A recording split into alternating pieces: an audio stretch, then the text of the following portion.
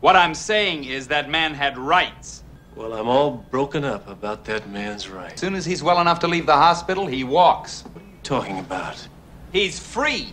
Because I'm not wasting $500,000 of the taxpayers' money on a trial we can't possibly win. The problem is we don't have any evidence. I call it nothing. Zero. Are you trying to tell me that ballistics can't match the bullet up to this rifle? It does not matter what ballistics can do. Well, then the law is crazy. This is Judge Bannerman of the Appellate Court. He also holds classes in constitutional law at Berkeley. I've asked him for an opinion. Your Honor? Well, in my opinion, the search of the suspect's quarters was illegal. Such as that hunting rifle, for instance, is inadmissible in court. Search warrant. There was a girl dying. She was, in fact, dead, according to the medical report. But I didn't know that.